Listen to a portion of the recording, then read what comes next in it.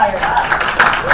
These are our peers, these are Zephyrs, and they are out here, and these presentations have been fantastic. So I should tell you, a friend of mine asked me to come speak to the Air Force Academy to some cadets, and when I told him that I wanted to talk on this topic, success off the golden career path, I got uninvited. So I don't know what that says about our institutions, but so this is success off the golden career path, or as I call it, how I got from here to here to here, back to here, and finally to here. It was harder than you think, but I think everyone in this room knows what I'm saying when I talk about the golden career path. How many of you know what the golden career path is in your community or your industry? Right? It's the approved path. It's the path of least resistance, the one the institution, the service, the company says you should follow in order to be successful, right? How many of you are on the golden career path? Yeah, surprising, right? Innovators, entrepreneurs, we tend not to follow the golden career path. We're disruptors. Sometimes we find ourselves off the golden career path inadvertently. Sometimes we find ourselves off the golden career path by choice. And sometimes it's a combination of the two. So I've had a very non-standard career path for a fighter pilot. I've enjoyed all the fighter pilot commentary, by the way, so far in the conference. Thank you. Thank you for that. I have, I think, 3 ideas or 3 solutions as I've looked at my career that have made me successful. So the first thing I want to talk about is this clash of cultures. We have, in the military side, a mindset that you just do the best job you can in the role that you're in, and someone will see you, will notice you, and will scoop you up for promotion for the next assignment, for the next school, and reward you. So this actually has a word in the feminist business literature. It's called the tiara effect. And it afflicts women in particular because they think that if they just stay in their cubicle and do a good job, someone's going to notice and lift them to the C-suite. So we know that that doesn't work in the business world, and we know it certainly doesn't work in the entrepreneur world. You have to sell yourself.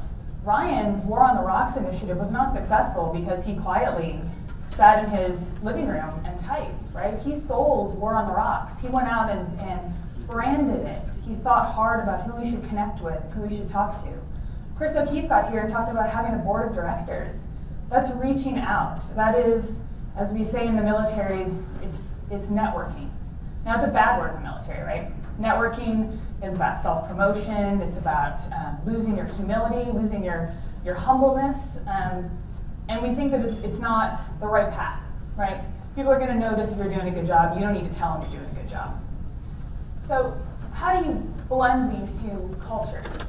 I actually have, I think, a solution, and it's been helpful to me. And that is that service is bigger than right now. Service is not about necessarily just doing the best in the job you're doing, but thinking about how you can best fulfill the institution, whether that's the Air Force, for me, or the armed forces, or the nation. How do I take the skills that I want to have, the ones that I have, the attributes, the knowledge, and how do I find the right place for me to serve to be of even more use? And I think that blends the 2 mindsets a little bit better. So I started calling it something different. I call it building bridges, not networking. And there's a couple of reasons for that, and that's what I'll get to now. Oops, nope, I'll get to next, sorry. I had to remake my slides, I apologize. So what about networking? So building bridges is about 3 dimensions. I had that conversation with a guy when I first got to Georgetown. He talked, as we're chatting, he's like, I just want you to know I'm building my network down right now. So what does that even mean? To me, that's mentorship, that's leadership, right? You don't build your network down, but actually, if you think about that, if you build in 3 dimensions, if you build 360 degrees, you actually are building a coalition. People below you, so you can, like Chris O'Keefe say, hand it off to the next generation. People above you who can be your board of directors, and then your peers, like the people in this room. The second thing is, build bridges outside of your institution. I got my job on the Joint Staff right now. I work for the chairman of the Joint Chiefs. I got it from a connection in a civilian institution that I had done more than a decade before. So some people say that's coincidence, that's convenience, But I actually think that's about building bridges. I didn't get it because my commander thought I should get the job. I didn't get it because the Air Force thought I should get the job. A friend from a scholarship many years before put in a good word, got me an interview, and I got the job. So build your bridges outside of your current network. People on the Golden Career Path do a good job actually building bridges. They just do it inside the path, right? It's all linear, it's all up, and that doesn't work if you're off the Golden Career Path. The last thing I would say is network to your subject expertise. My mother is an attorney, she's a judge now, is an attorney, and she hated networking. She hated business card events. She wouldn't come to something like this. What she did was she taught in the legal community on bankruptcy, which was everybody's favorite subject, as you might imagine. And so she built her network through subject matter expertise. When other attorneys had clients that went bankrupt, her name was the first one that they thought of to send them to. When other attorneys had questions on bankruptcy law, they thought of her. And so she built her network through her subject matter expertise, through being out there, through writing, through speaking, that kind of thing. Okay. Step 2, how many people here ski? How many people snowboard? Okay. I grew up in Colorado. My parents did not enjoy skiing, so I did not ski very often. And I never progressed past the snowplow part of skiing. As much as I like breaking the sound barrier in my jet, I don't actually like going fast down a mountain where the only thing between me and trees is, a jacket. So I'm going to say something nice about my husband who's taking pictures of me right now because I'm going to say something not so nice in a second. So he's amazing. He's brilliant. He's going to speak a little later today. On one of our early dates, my husband, then boyfriend, decided that he wanted to teach me to snowboard. Teach me to snowboard. It basically involved strapping a snowboard on, where he then would snowboard down a part of the mountain, look up at me and say, now just do what I did. So I spent a lot of time on my face, spent a lot more time on my rear, and after one excruciating run, excruciating for both of us, by the way, excruciatingly painful for me, excruciatingly boring for him, we made it down to the bottom of the mountain, and I cleared him off. I said, this isn't fun for you, it's certainly not fun for me, I'm going to try and figure this out for myself. So I went back up to the top of the mountain. Here's what I learned. There is no snowplow in snowboarding. You have to commit. The faster you go, if you commit to going down the mountain, you get enough speed to be able to turn that corner. You get enough speed to be able to stay on your feet. If you try and go slow, you fall down a lot. The same is true with success off the Golden Career Path. If you don't commit, deliberately or not deliberately, and you try and think you're just doing an excursion, a quick little PhD, and then you're going to get right back on, then you're fooling yourself. And those are the people who struggle. Those are the people who try and reintegrate, thinking that somehow the Golden Career Path is going to accept their excursion, value their excursion, and then try and use their excursion. That's not how it works, unfortunately. So if you're off the Golden Career Path, commit to being off the Golden Career Path. Now, it can happen accidentally. It happened accidentally for me. I was one of that first group I just talked about who thought I could just do a quick excursion and then come back and lead a squadron and fly. Luckily for me, I was medically disqualified from flying, so I was off the Golden Career Path for good. In fact, from where I stand right now, I can't even see the Golden Career Path. Like, it's over a hill, there's a mountain range between us. So Ryan, it happened sort of deliberately, right? Initially kind of toyed around with it, but he had to make a commitment at some point, quit his job, and commit to War in the Rocks full time. So commit to it, and that will allow you to be successful, whether you do it deliberately or not. By the way, entrepreneurs, I think we all know this. That's partly why being an entrepreneur and an innovator is scary, right? Because you gotta commit. All right, so the last thing.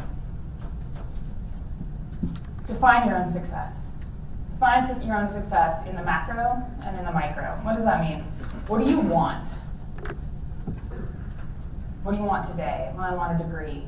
What do you want tomorrow? I want to be a general officer. What do you want in the midterm? Well, I'd like to lead people. What do you not want? I don't want to end up in the bowels of the Pentagon entering data into a spreadsheet, guaranteed. I don't want to spend 40 years and get to the end of it I realized that I didn't value my family, or I didn't let have my husband have the amazing career that he could have as well. And then what are you willing to lose? What are you willing to sacrifice? If you commit, if you get off the golden career path, are you willing to lose the star that you were hoping for? Are you willing to lose the promotion or the C-suite? And then what could you gain? Basic cost-benefit analysis. What you can gain, I don't think I'm talking to anyone in this room that doesn't agree with this, what you can gain off the golden career path very often is worth far more than you could gain on it. So with that, I will take questions.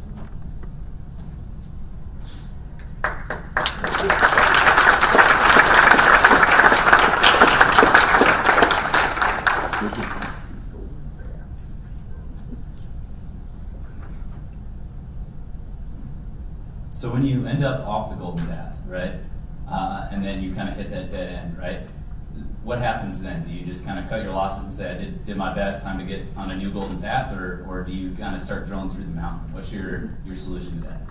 So I think at that point, and it's a great question, I think you have a couple options. You can try and launch yourself to a new golden career path. People do that all the time, right? They get out of the military, they get into Lockheed, or they join Northrop Grumman, and they hop onto the corporate ladder, and they kind of work their way up there. That's one way to do it. I don't know that that's a way that necessarily appeals to the folks that are interested in entrepreneurial business or in innovation. I think I'd go back to some of the lessons that a lot of the other folks have taught us, which is gather your mentors, gather your network, gather your bridges around you, take advice, and make a decision as to whether this is part of the time to execute that exit strategy that Chris talked about, or it's the time to really buckle down and in your cycle of innovation and your cycle of transformation, put your nose to the grindstone and push through. But I don't think you make that decision on your own. I think you do that in the safety and in the circle of trust with all the people that support you.